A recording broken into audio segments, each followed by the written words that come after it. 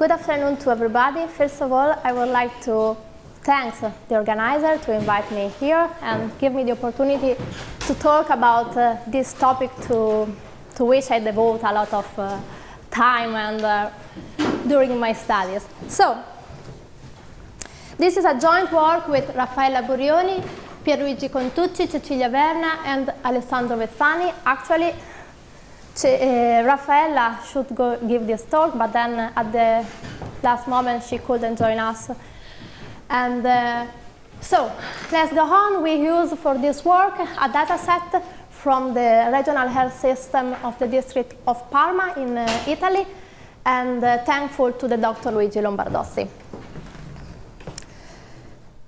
The outline of my topics is the following. I will start talking about the role of interaction in social sciences. Then I'm going to focus on our phenomena, that is the participation in health screening campaign. I will describe the model that we use to codify the health choices, and then I go on with the procedure to estimate the parameter from the adhesion data, and starting from the value that we obtain to try to define some strategies to enhance the participation. And I will conclude with some future research perspective. So let's start saying that every day in our life, from the very moment we wake up till the last one before to fall asleep, we make choice. Yes, we can start thinking if we want to have tea or coffee, if we want to go to the bar or stay at home to have breakfast, and then in which way we can reach our workplace, and so on, to go to the university or not. We are taking choices always, I can say. But actually, the way in which we can take this choice is not always the same. We can say that in some cases we can choose alone. We can weight all the different options and then select the best for us. In this case, as we are following our individual inclination for that specific question. And if now we consider not only one agent, but a big number, n agents, facing the same question, if they are choosing in isolation, we can consider them as independent agents.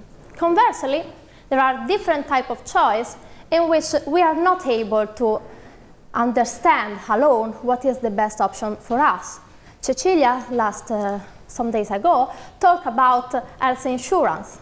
Actually, the cost to read all the different policy and then select the best one is too high for somebody that is not so inside the problem, that is not from a company, an insurance company. So in this case, the best thing to do is ask to somebody that we trust and that may be to choose the same thing, and so we can imitate, we can interact with other people.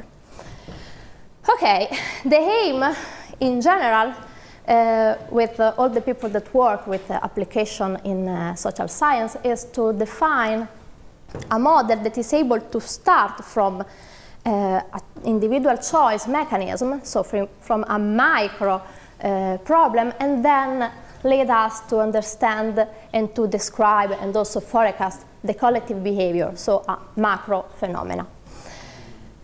Okay. Oh, sorry. Well, in the first cases, so when the agents can be considered independent, there is a famous theory in economics called a discrete choice theory that is able to provide a very good forecast. So let's see briefly how discrete choice theory works. So let's suppose to have n independent agents that can choose among a finite number of options. Each agent is assumed to make his or her choice in order to maximize this function. This function is an utility function and is composed by two terms, one deterministic and one randomic. So it is a kind of improvement of the classical rational choice theory. People that work with political system, I think, know this theory because it was used to understand the type of option between candidates. So here, the random term accounts for situations in which, even if we think that maybe the best option for us to reach the workstation is by using the bus, in one sunny place we can, you know, select to go by the bicycle.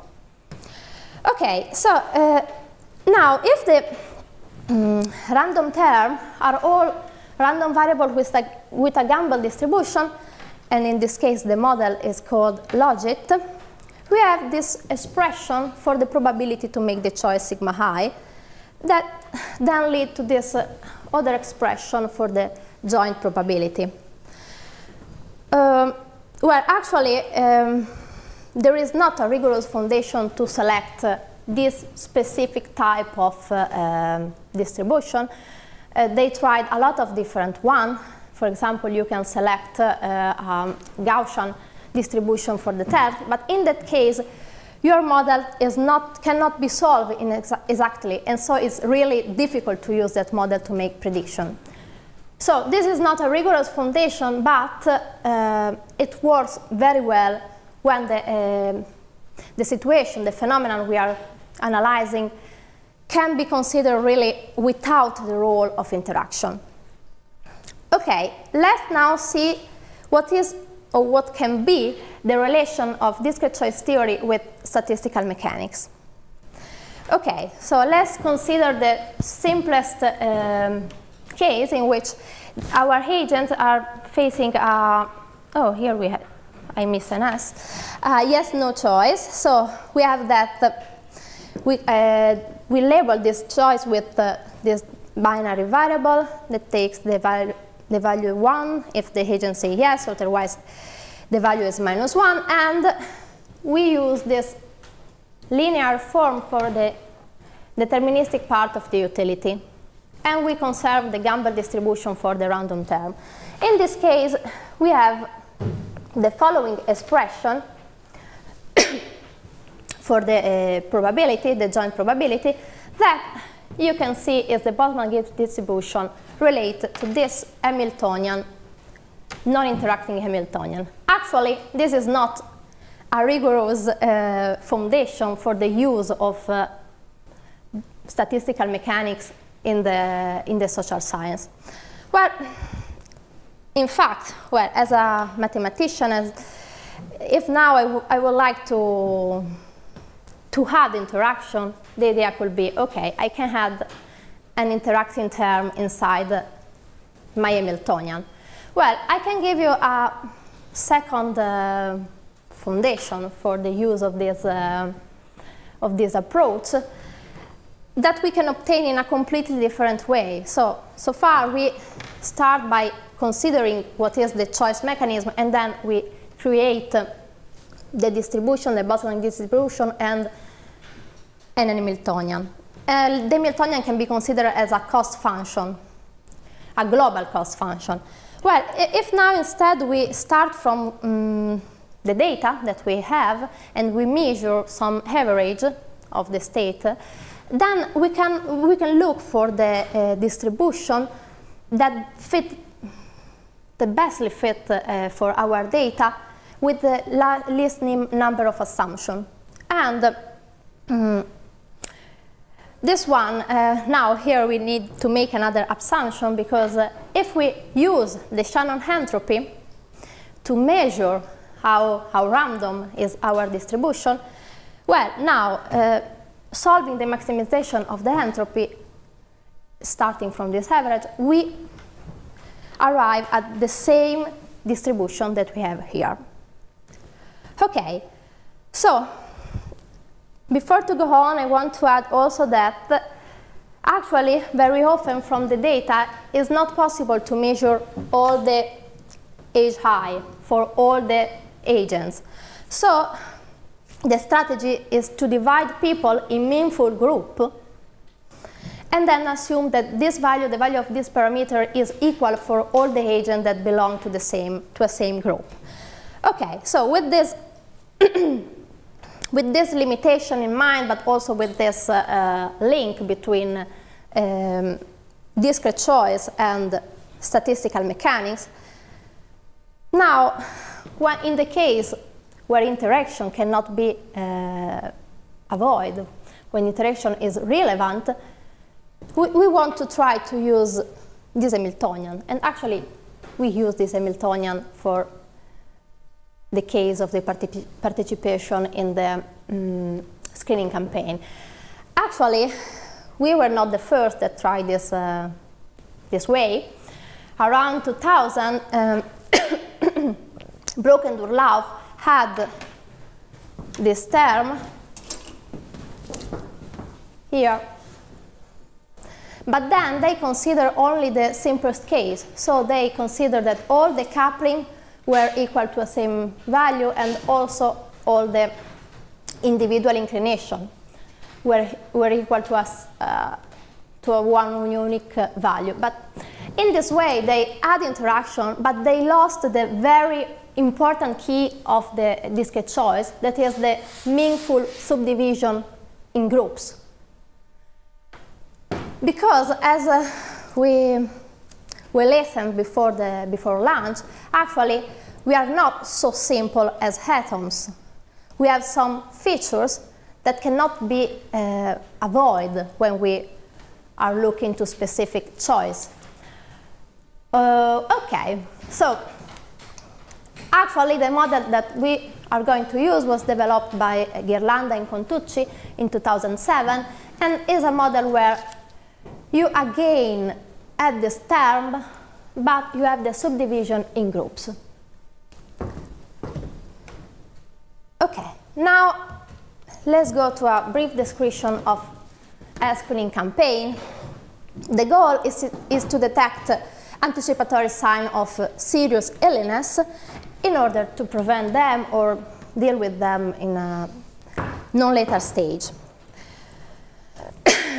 In order that our campaign is efficient, we need to have a wide coverage of the target population, a wide adhesion, and also a fair participation of all the different social groups involved in the campaign. In the UA, we have different types of campaigns. Among them, for example, breast cancer screening, cervical cancer screening, colon cancer screening. In this work, we focus on this one, cervical cancer screening. And this one are the specific recommendation. In the specific case of this campaign, the test to detect the cancer processes in women is called Papa-Nicolau smear test. I'm going to call it only simply PAP test.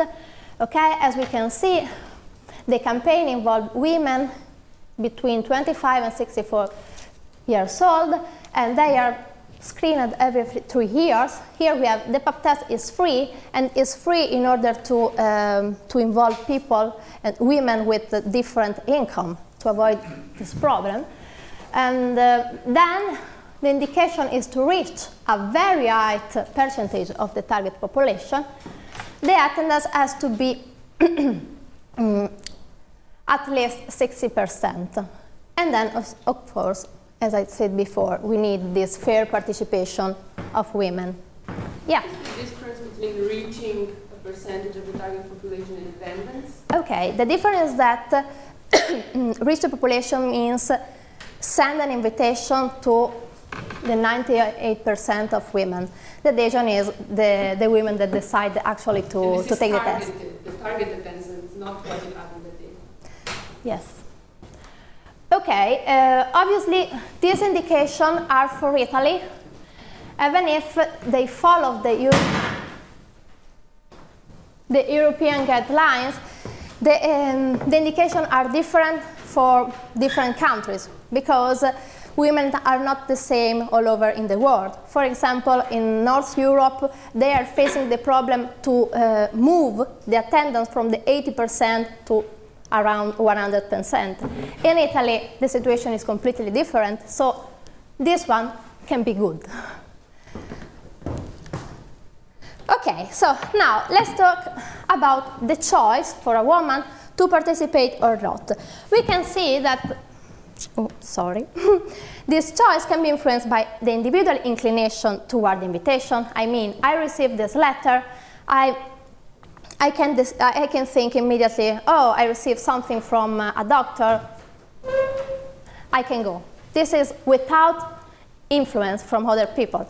But actually, in this type of choice can be important also a peer-to-peer effect arising from the interaction with the other women involved in the campaign. So, in the first case, we can have some women that are really aware of the importance of the test.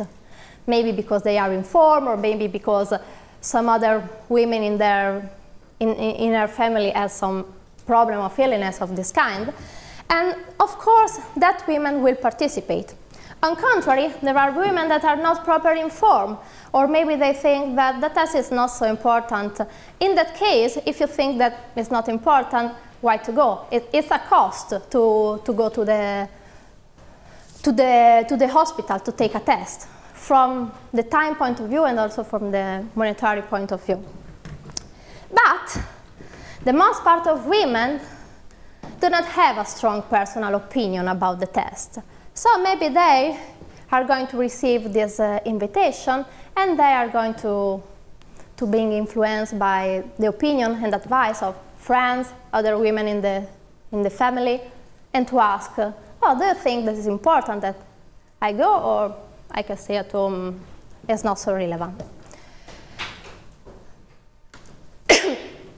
Okay, our data set is, as I mentioned before, from the regional health system in the district of Parma. The period that we analyze is from 2004 to 2012. All the municipalities of the district are involved in the campaign. The data set is really huge. There are the answer and so the question and answer. And this number corresponds to this number of distinct women. Okay? The data set is anonymous with information about age, place of residence, and the date in which the invitation was sent, the date in which the test was planned, and also if the woman decided to participate, carried out. Okay, so for who is not so, don't know how campaign of this type work, I'm describing here the typical routine. So once a month, there is a program that selects a set of women from those, in a random way, from those that received an invitation more than 3 years ago. And in this way, a number that can go from 1,500 to 5,000 women is invited each month. The invitation is made by a letter, and then if the woman does not respond, she will receive a reminder letter after 2-3 months. As we can see here, the letter contains a proposed date, but actually then this date is not mandatory. A woman can call and decide with with the doctor the date that her prefer according to her schedule or also her period. And then the target population has to be reached in 3 years. The period of 3 years is called round. So since we go from 2004 to 2012, we analyze 3 complete rounds. Okay, so first of all, we analyze this data, and we consider the mean adhesion to the first invitation. In our analysis, we consider first invitation only and not the second one, for all the age of the target population. Here we can see that the attendance, the adhesion, grow with age, and in particular we have a first group in which the adhesion is really very low, far from the 60% of attendance requested from the European guideline. Then here we have a stable sector, and then it starts to grow a little bit more for the old ladies. Okay, we can also, look, see these two separators between classes, and interestingly, we can see that actually they represent significant age in the life of a woman. Instead, in fact, 39 is the age at which the 90% of women have at least one child. And this is actually, I think, I cannot really say this because I have no child, but in any case, I think that it represents really a change in the life of a woman. And then 52 is the average age of menopause. So then we consider these three relevance classes and consider the percentage of adhesion month by month. Or here maybe is a little bit small, this picture, but we can see that the statistical, the fluctuation that we have month by month are not statistical, cannot be produced by independent variable. And so we expect peer-to-peer effect among women. Okay, so let's define our approach to the problem. We codify the choice to participate with the variable sigma I. And then, since as I mentioned before, this choice is related both to the individual attitude that I'm going to denote with age I and with the interaction with the other women, we want to consider this form for the cost function. Also here, we have the problem that our data set does not allow to measure all the JJ and all the age I. In fact, even if the data set is really huge, each woman has been invited in this period at most 3 times. And so we cannot measure exactly this. But we can use our data analysis to divide women in meaningful groups. In particular, we decide to divide them in these 3 groups and to use this form for the cost function. Here, for example, it means that if we have a woman of 29 years old, she has an individual inclination toward the test equal to the value of the parameter H1 and interacts with the other women in different ways depending on the groups they belong to. So the strength of interaction with another woman of the same sector is this one, and instead the interaction with the middle woman is this, and with the oldest one, this one. Okay, I want to add that if the interaction among people from different groups is equal to 0, this model becomes, this Hamiltonian becomes the Hamiltonian of 3 separate Curie-Weiss models. Okay, since actually the interaction is the same, depends only to the groups, we can introduce the average choice within each group and rewrite the cost function in this way. Okay, so to know the probability to participate in the test, we need to determine this matrix and this vector. Before to describe the procedure, the inverse procedure to do that, I want to add that the key point to resolve the inverse problem is that this model can be solved exactly. Instead, the pressure for particle of the model can be obtained as the supremum of this function from which we obtain the system of mean field equations that describe the model in the limit.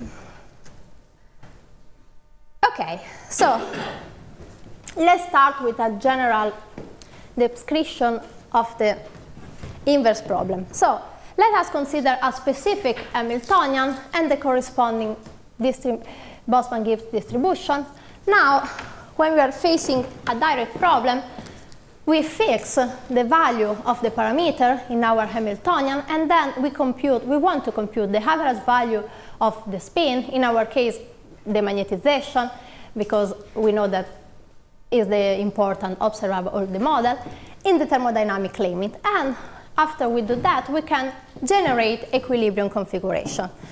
On the contrary, when we want to solve an inverse model, we start from data that we consider as equilibrium distribution, and then from this data we estimate the average, the macroscopic quantities in the limit, and then from the we need to find an expression of the parameters as function of these macroscopic quantities. Okay, I will show now firstly this arrow and then the previous one.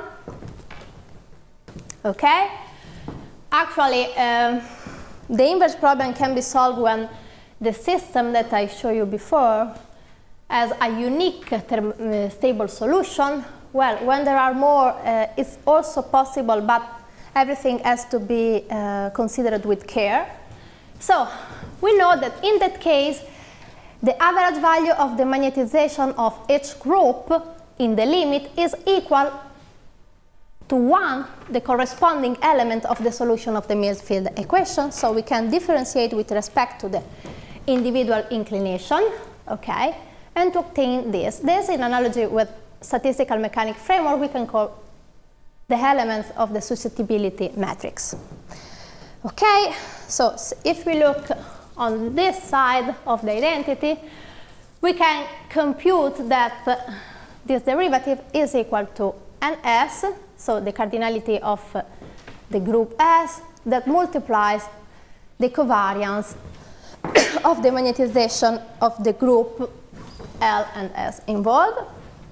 And this means that actually we can compute the element of the susceptibility matrix in this way from the average, from the correlation, the covariance in the limit. On the other side, here, we have this expression that we can usefully write in a matrix form. Okay, let's say now that the element of key are computed as I showed you before, and also here this term mu1 square and the other 2 can be computed from the average magnetization in the limit. It was the starting point, the first identities in the previous slide. Okay, so now we can invert that identity and obtain our parameters. Once we compute the interacting parameter, we can also find the individual inclination by inverting the mean field equation. Okay, so now we have an expression for the coupling and also for the individual inclination in terms of macroscopic quantities in the limit. Now we need to estimate these quantities from our sample, from our data. So we use the maximum likelihood estimation. We need to have a sample of independent spin configuration, and then we consider the maximum likelihood function that reaches its maximum when the average magnetization and the correlation are estimated from data in this way. In our specific case, we consider as a single configuration of answer the set of answers of the women invited in the same month. In this way, we obtain a sample of 105 configuration. I want to add that actually, as we've seen before, the number of women invited each month is not always the same, can vary a lot. And so N is not fixed in our case. So I want to write here, before to give you the result of the inverse problem, the value that we use. This is simply the average of the number of women within the tree group that are invited. Okay, so this is our answer. These are the values that we obtain applying the inverse procedure. We can say that the individual attitude that was at the beginning for the first group negative, so we have that the first group has an inclination not in the sense of not going, and then it grows. Actually here is not growing, is decreasing. But with the separation of the age of 39, it changed sign, and it means that after that age, your inclination is in the sense of going. Okay, what we can say instead with relation to the coupling, here we have height value on the principal diagonals, and this means that there is a coherence within each group. And instead, the value of the interaction, of the intragroup interaction, are really lower, but it can arise from this value that there is a pivotal group, the group G2, that is well connected to the other two groups of women. So now we have this value. We want to try to make something, to define a strategies in order to enhance the participation. Actually, we have two goals. We want to enhance the participation of the youngest girl, the group G1, and also to enhance the global participation of women. Okay, so the standard action to do that are, for example, the invitation with a letter. I want to mention that before the presence of a campaign, the pap test was done only after a suggestion of the general practitioner, and the participation was really, really low, around 18%. So actually, the invitation, the letter, was an incentive that worked. So, and then also we can have advertising on media or education and answers program. Actually, the fact is, in all these cases, the awful result is to increase the individual inclination. That is to increase the parameters, the value of the parameter HL. This can be a good idea, but as an high cost, the cost depends to the number of women that we want to reach with this action, and the unit cost can be parameterized in this way. So, if we want to rise the participation of the group G1, we could, for example, invest a cost only toward this group. Okay. Before to compare these standard strategies with a new one that we considered, I want to show you the power of interaction. So here I'm considering a very standard action. I'm going to invest this cost over the group that participate, that has a low participation. Okay, if the system of women would be without interaction, the effect is not really so relevant. We can see here that this horizontal line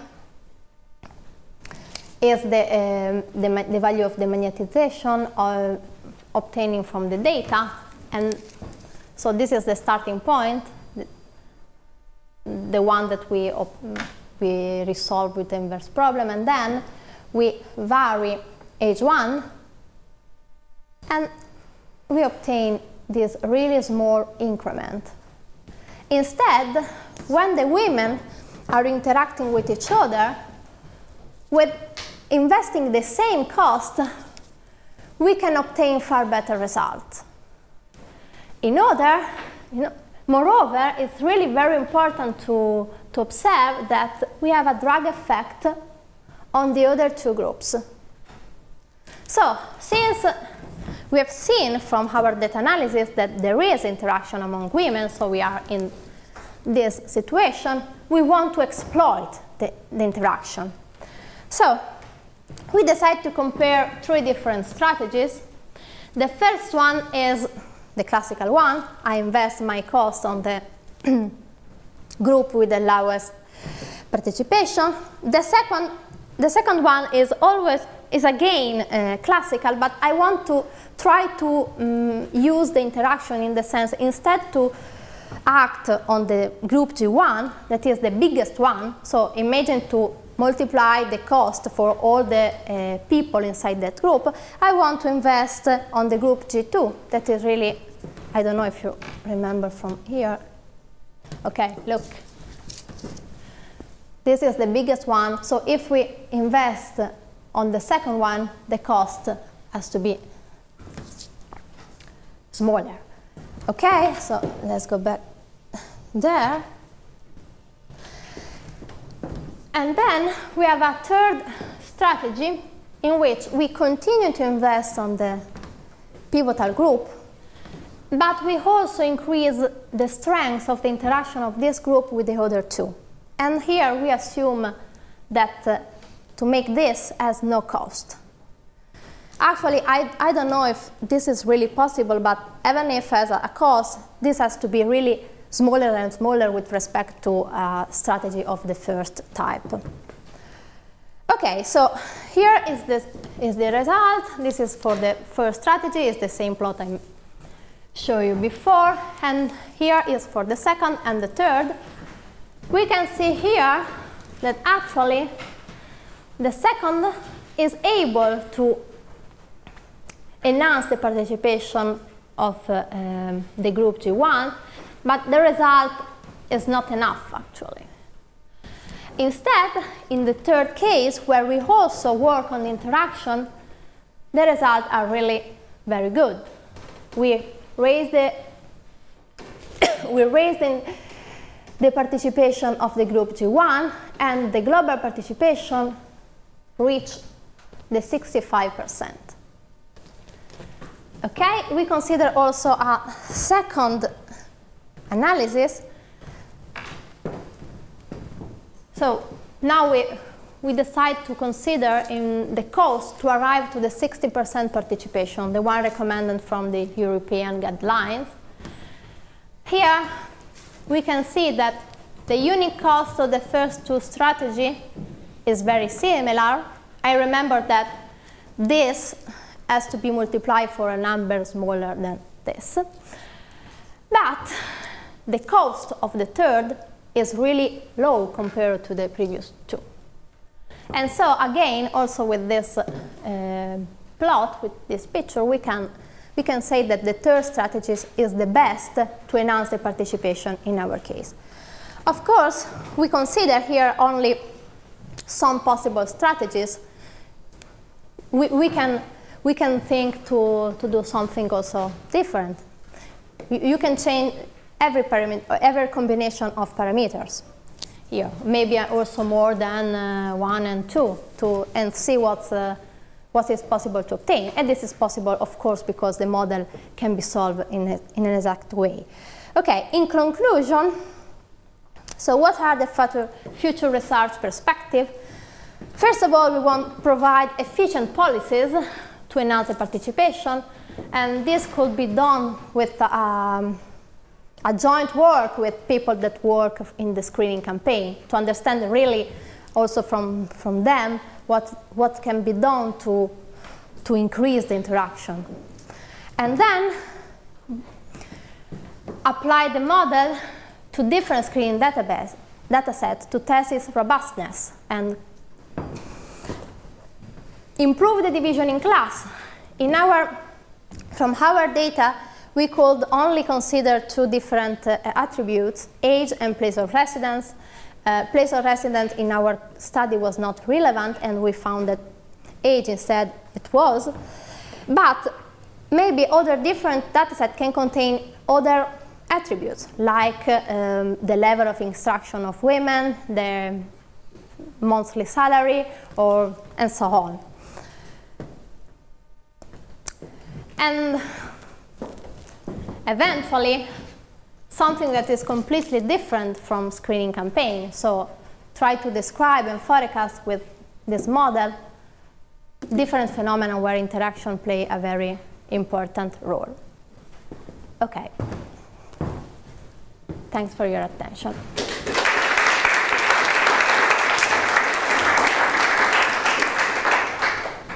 Questions?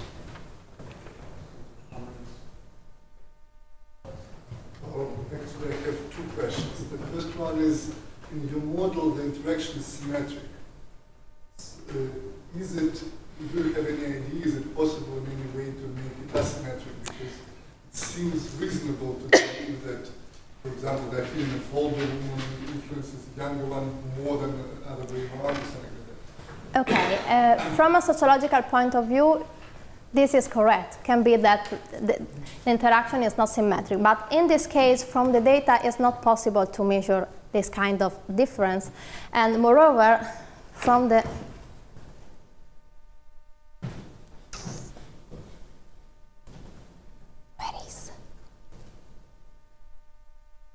Hamiltonian, okay, is there? Okay, well, you can imagine that J12 is different from J21, but in that case, both this value multiply the product of the choice of a woman in one group or another, and since that product is commutative, actually at the end, if you start from something that is not symmetric, you can take the semi-sum of the two values. So for the computation, it's really simple to use a symmetric matrix.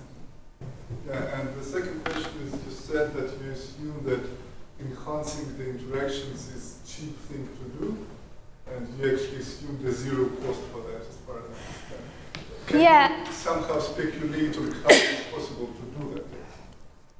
Because one idea could be, okay, if you know that is important interaction, actually here in this kind of model, we are assuming that all women are interacting with all the other women involved. This is not real life, but is a sort of medium effect, because usually you can interact in a very strong way with, for example, your mother, your best friend, and your colleagues, and then you have this effect. So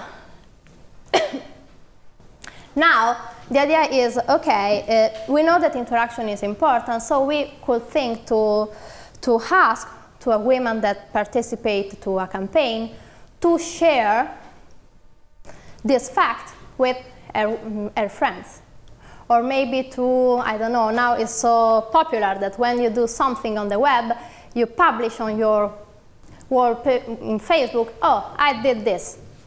This could be an action without a cost, or with a small cost. Is a cost, I think. Yeah, there is a cost to explain women that it is important to do that. Yes, but if you are really aware of the importance of the test and you participate in the campaign, for you, the cost to explain is balanced from the cost to, you know, help a friend of you to do the good thing, the right thing.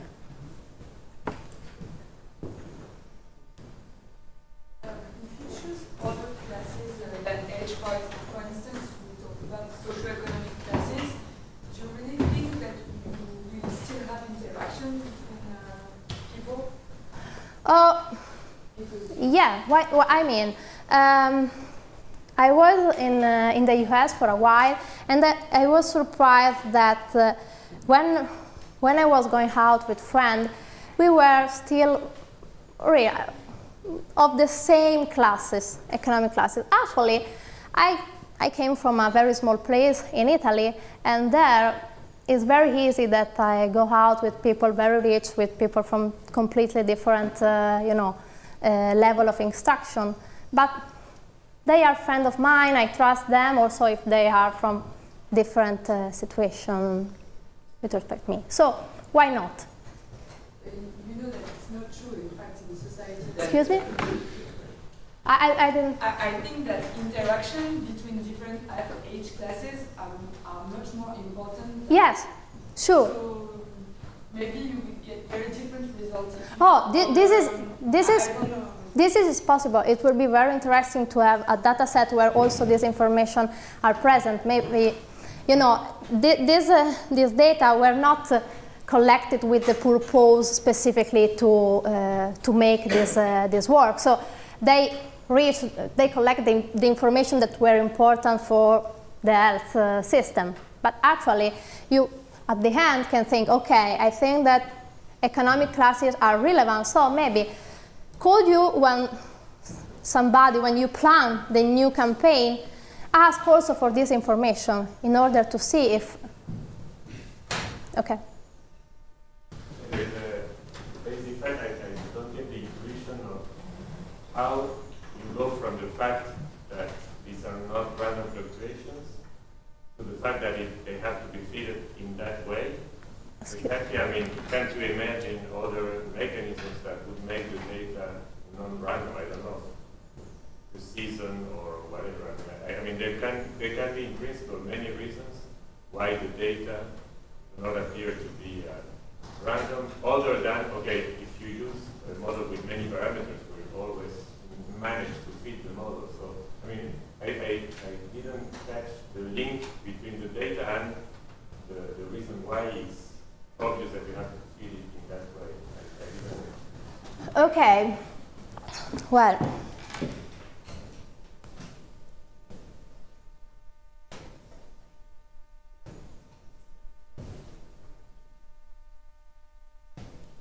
no. Oh, I move in the right direction.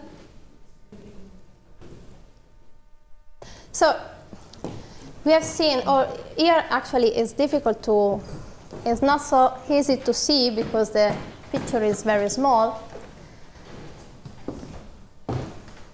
But actually,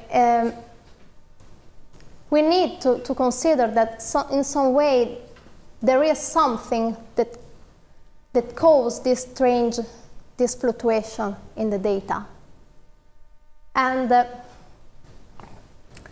because if we use a sort of model like the McFadden one, we cannot reproduce this kind of fluctuation. And given the idea of the maximum entropy, we decide to use this interacting model. I don't know if I answered. There is nothing directly in the data that leads to the peer-to-peer effects in correlation between the different participation of different things. I mean, something in the data that guides you to the peer-to-peer effects. It's just that you can't explain that in another way. Well, we compute from the data the correlation among this group because the matrix J that we obtain can be computed from the average value and fluctuation and correlation of this data are connected to them. But if you have data random, you expect a fluctuation like 1 over n, and is number of the data. And this fluctuation is not of that type. We actually tried also, in order to understand the robustness of our division in class, to create 3 classes, putting inside at random women, and then we compute the matrix, and we cannot obtain this shape. And in this case, our matrix has this very high value on the diagonal and very small outside. Instead, when you mix it up everything, you obtain similar values everywhere. We tried also to move to fix some classes and then split one in other two, and also in that case the results were not significant. So at the end, this is the reason why we decided that this was the best option for this data.